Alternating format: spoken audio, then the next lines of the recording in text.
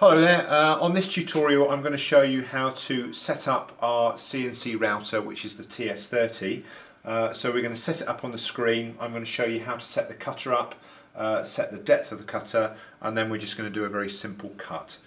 So the first thing I'm going to do is turn the machine on.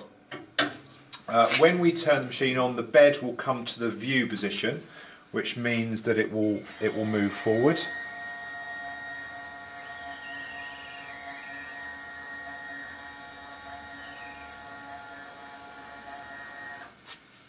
Now this bed at the moment has been set up for another job, but what we're going to do is to just stick a piece of acrylic here and just do a very simple engraving. So the idea is just to show you how to set up the machine ready to go.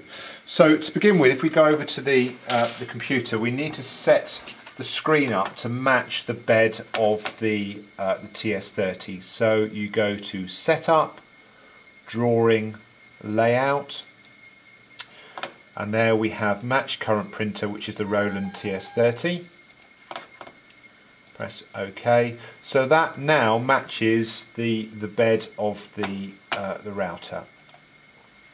So we're just going to do a very simple engraving of the letter S. So I'm going to bring it down here.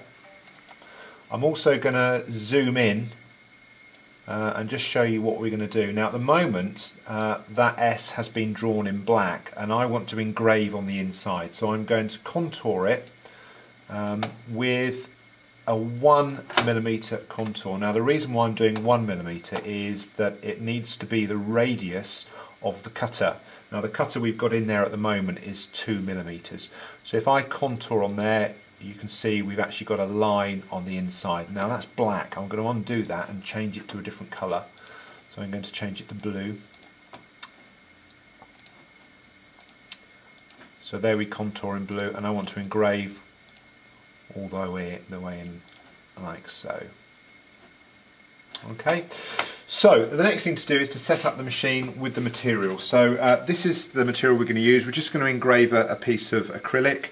I'm going to stick it down using double-sided tape. Now I've tried out lots and lots of different types of double-sided tape.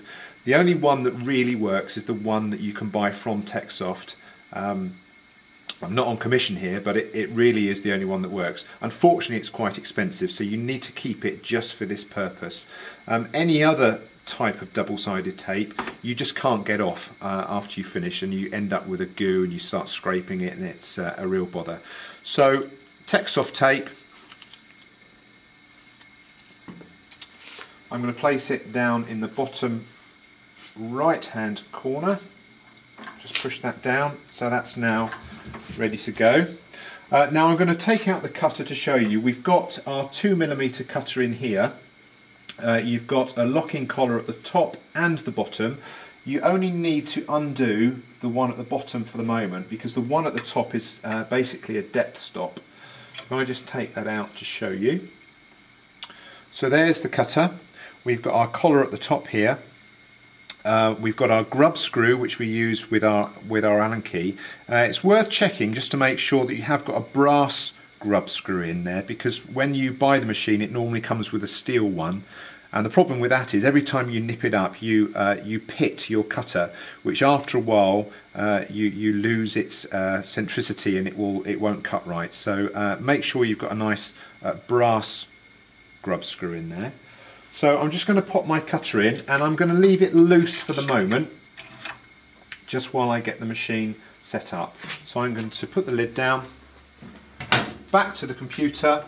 So we're going to go to File, CNC Output, okay, Computer Numerical Control, because it's a CNC machine, and we're ready there with the TS-30. If I go to Tools, we're just going to check this. Now I've got the colour blue there already because I want to engrave the blue.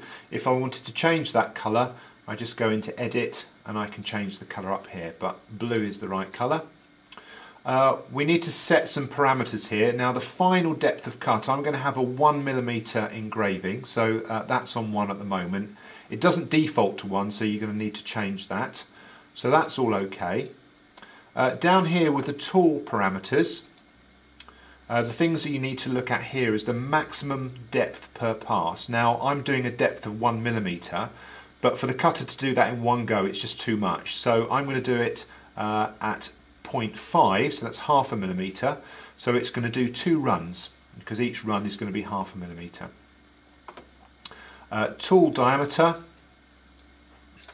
is 1mm. Vertical feed rate is set to 15, so it's going to plunge at quite a speed. Horizontal feed rate is 20, which is quite high. I suggest you do it about 10. The reason why I've increased it here is because I don't want the tutorial video to go on for too long. So if we press OK and then press OK down here, output. Now before it cuts, you need to set the tool to the right depth, and you can see on this graphic here you've got an X and Y, and you've also got the Z, and the Z is the depth stop.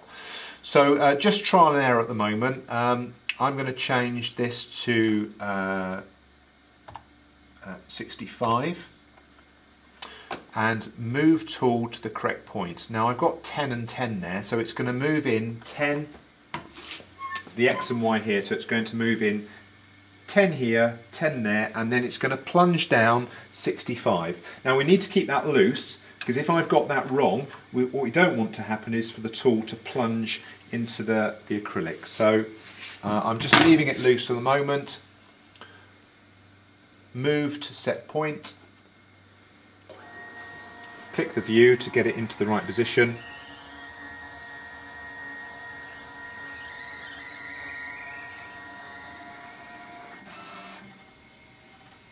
Okay, tool's coming down 65 now.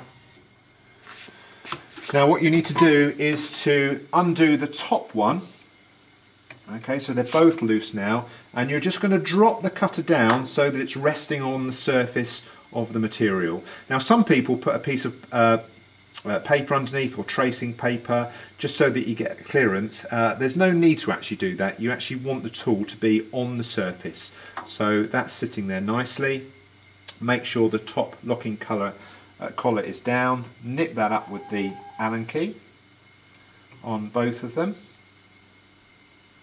Okay, so if you need to do the engraving again, if I was to take that cutter out by just undoing the bottom one, as long as I don't upset the top one, I know that that is the correct depth. So when you're changing cutters for different purposes, you can leave the depth stops on. Okay, so that's all ready to go now. So I'm going to press output here, and it just gives you a little bit of a warning to say, are you ready? Are you sure you want to go for it? If you're happy with everything, you press continue, and then what's going to happen is it's going to engrave the blue, and because it's a depth of 1mm and each pass is half a millimetre, it's going to do it twice. So if I press continue, cutter speeds up.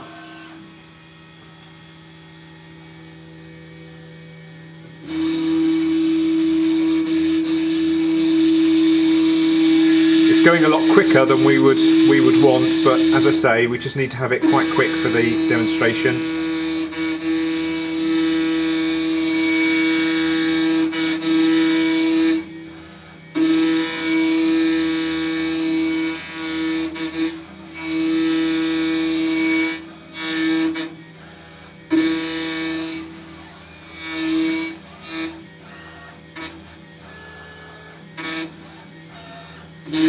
So that was the first cut, now it's doing the second cut, so it's now going down to 1mm depth.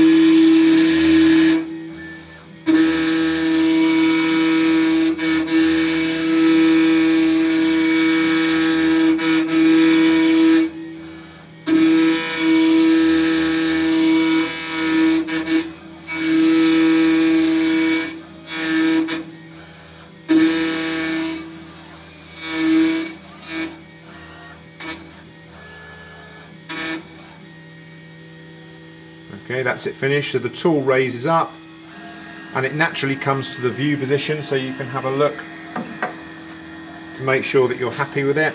I'm just going to wait till it stops before I lift the lid.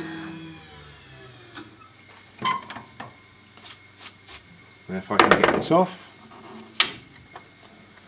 Okay, I don't know whether you can see that in the light. So that's the S that's been engraved to a depth of 1mm. So that tutorial shows you how to set up the TS-30, setting up the cutter and doing a cut. Okay, thanks for listening.